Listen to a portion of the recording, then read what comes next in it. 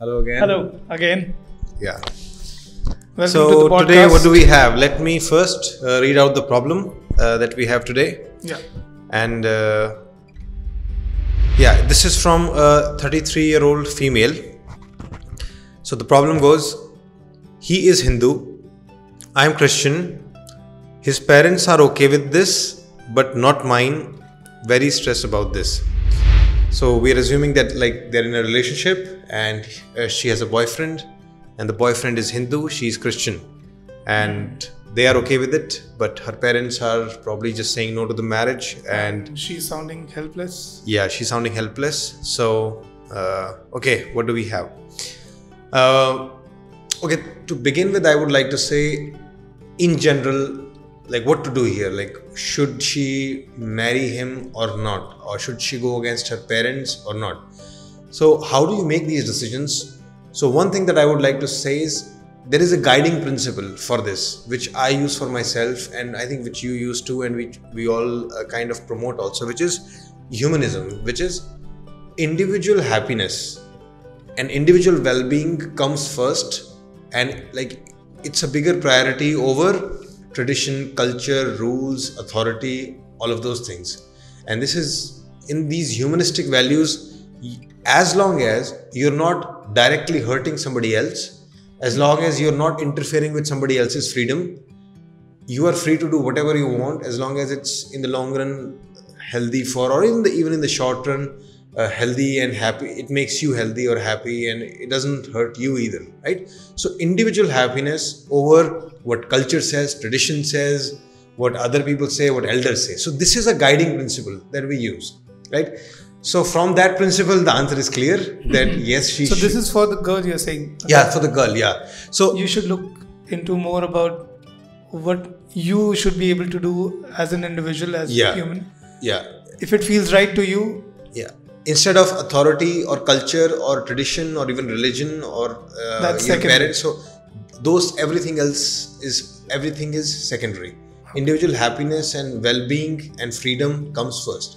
So this is the value system. This is part of humanism. So this is what I subscribe to, and I think it's the best way to really lead your life and allow other people to lead their lives too. So from this point of view, the answer is okay. Yes, you should go ahead and do it, but of course, it's not that easy because it's your parents. So it's not like you can just go ahead and be okay, I'm going to be happy, do whatever I want, and just piss them off and just completely ignore them. It's a complex situation. you can't make a new relation and then break the Yeah. previous one. Yeah. both You are should- as near, as powerful and as that support both sides. She needs support both sides for her life, Yeah. so she can't just overlook their problems. Yeah, and that's what the confusion is. But yeah, I told you the grounding principle. So now we can talk about the other angles here. Okay, so briefly what I would say is, first I would suggest that you kind of understand their point of view. Like they want you to be happier, and they think that for you, the recipe of happiness is that you find somebody of your own community, Culture. of your own religion, because they think the couples match on that basis. Because if there is a mismatch, there will be unhappiness. Yeah. But the problem here is they don't understand human nature that well. The reality is you need much more match in personality and much more match in human values, like relationship values. How would that person be in a relationship? You want those things.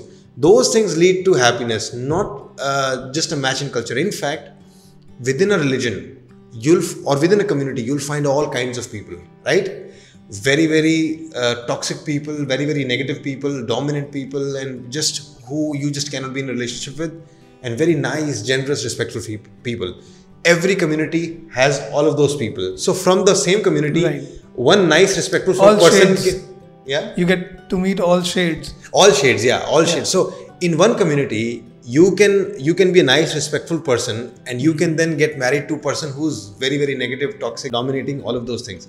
So that can happen. And you can also find a very nice, respectful person from any other community as well. So what is better for your marriage?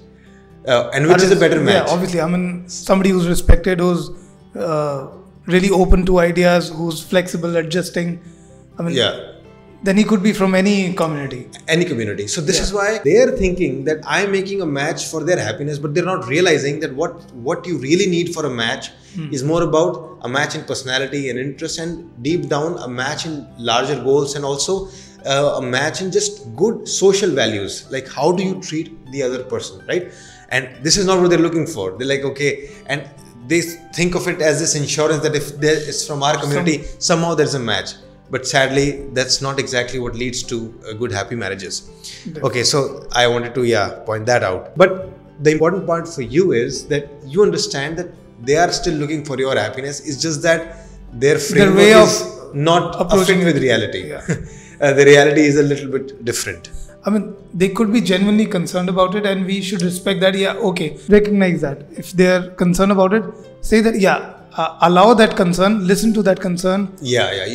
Don't ignore it. Don't act like that they are against you. Like when you start taking that tone, you are like you don't understand. I don't want to talk to you. You just don't want to see me happy, or you just you're ruining my life. You're trying to ruin my life. When you go in that direction, that's problematic, because deep down they're coming from a deep concern that if it's from some other community, where might this lead? Like this might fall apart. So it's coming from a real worry, and this has been ingrained. And by the way, then there is some truth to it as well.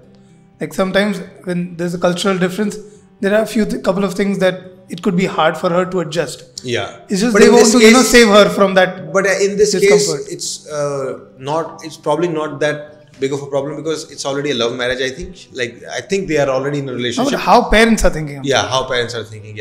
And sometimes parents are simply thinking about log kya kahenge, what will other people think. Exactly. So it's also about they want to have, how will they answer? How will they answer to the society? And by the way, that's a very bad reason. That's a very, very bad reason. Because other people, they're also living problematic, difficult lives. And if your parents get inspired by that and get pressured by that and then force you, then this is just not helpful for anyone. And this reason must not be give value to. For choosing a partner? For choosing a partner, you should not. I mean, if your parents, if you know your own parents, right? Like if they are coming from that point of view, that okay, other people might object to it. What will Masi say? What will Mami say? What will Dadi say? All of those things. These are bad reasons. Just don't pay all that much attention to those. By the way, Rishabh has married someone from a different culture. Well, it's not a different religion. It's the same religion, but it's a different culture. And by the way, that was not an easy decision. Like even our grandparents, at least my grandfather, he was not supportive of it. Even her nani. Even her nani was not supportive of it. So he is a North Indian. He's a Marwadi. He's from Rajasthan, and who he married is a Malayali. She's from Kerala. Her roots are from Kerala, and so North meets South. So how's your experience, Rishabh? Fantastic. Fantastic. So see, what I was focusing on from the very start is that a fun person? Would I enjoy sitting with them? Enjoying conversations. So I put that, I always checked that. Like I always kept that as a major factor that on which I have to decide if I have to marry or not.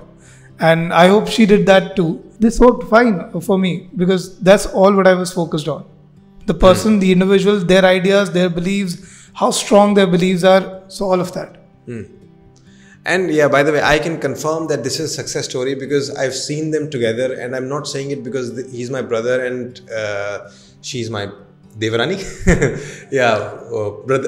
Sister-in-law. Well, he's doing the same as well, aren't you? Even my girlfriend, she's Assamese, and I'm North Indian. So even we are from different cultures. So our focus is completely on real human values, like how are we clicking, like how much do we enjoy talking to each other, what kind of life are we going to build. So with him it's already, because they are married and it's confirmed and they are having a good time, and I see that on a day-to-day basis, and that's what really matters. So and her side loves me and my side loves her, so that has happened because we've come out to. He was fortunate in that case that our parents came from that progressive values, that they focus on the right things. But we don't know what he would have done or we would have done if they were completely against it. So we can't really say. But we can only confirm that it's a really good decision, and I think gradually your parents will see that too, as you really are happy with that person. So yeah, you are in a real worry of disappointing your parents, and that's the main point that we must discuss here, which is, okay, you know that it's your right, you know that they are making a mistake, and still you take the decision, but still you are disappointing your parents. You might leave them very, very angry, right? So how do you tackle that? So that is the question. Now for the disappointing part, starting is just first remember that it's really not up to them, and even if they get a bit disappointed, ultimately it's okay. I know it can be a very controversial statement, because how do you disrespect your parents? How do you just ignore them for some other guy? No, because the roots go much deeper. So deep down you must know that even if they are a little bit disappointed, you can still go ahead with it, and you probably should also. However, you also remember that it's just a sad reality for you. It's not going to exactly be easy for you because of certain things, because we have seen these things happen, and it can happen with you. For example, they can stay mad with you for a long time, for a few months, and they'll just be those disapproving eyes. They can actually choose to not show warmth to your new partner for a long time. Maybe ultimately they learn to. Okay, these things can happen, right? They might even, stop talking to you for a while. That can also happen. Yeah, that's what and by the way, if something goes wrong with your partner, just be prepared that they'll say, "Oh, told you so." Yeah. So be ready for that. So these are the risks that are attached with it, and it's just a sad reality. Like, it should not have happened. Your parents could have been different, but it's the reality. So don't think that suddenly, if you just go ahead with this guy, and you'll have it all figured out and everything will be okay. So you're saying, be ready for the disappointment, and be ready for a sarcastic comment from parents. Yeah. These are the risks that are involved. And now the question is, are these risks worth it? Worth it or not? So, like, if you really love the person, and if you think that you found a good match, then definitely worth it. Because trust me, finding a good match is a very, very difficult process. And I know for a fact, people ultimately, they get desperate, they don't find anyone, and they end up settling with someone who they just don't agree with and who they just don't like, because simply the pressure comes. So if you have found someone who you click with, these risks are definitely worth it. So in the long run, you'll have multiple opportunities to again make peace with your parents. Ultimately, they are your parents, and they will learn to accept you, they will learn to love you again. And yes, they will cause a lot of issues, but in the long run, if it's a good partner, it's all these risks are worth it. I mean, when you said that if you click well, so I would say the clicking well is friendship. I mean, multiple factors. Like, clicking well, sometimes it's a match of friendship. I think should be the basis of it. It could be friendship. It could long-term ideas, long-term goals. Yeah, long-term goals, and maybe you click with their friends, you like their friends, they like your friends, and just the way you have fun together, your common interests. There can be so many things, right? So if you click well with them, if you feel like among all the other options that I've seen in life, this is a good one, don't let them go. So I know it's a complicated, confusing decision, but ultimately I just want you to go with this thought that it is your decision, and nobody has a right over this, right? Like I always say, choosing your career and choosing your love, choosing your career and choosing your partner, these two are two of the biggest decisions of your life, and you have complete right over them. And it's okay to disagree with your parents, and it's okay to ignore their final decision and make your own. It's completely okay, and I hope you do the same with your own children. But just remember, while you do this, do not disrespect your parents. Don't start hating them, because again, like I told you, their background is often coming from their own pressure from other people and their own worry for you, right? So do this, but do this in a respectful and nice manner. And hopefully you'll be able to, in some years, develop a good, happy family where everybody starts to love one another. And that's my wish for you. And with that, we close for today. And just hope that they come around the decision eventually. So, and many times they do actually. Many times they do, because they realize I mean, we can't just abandon our daughters. So many times they do.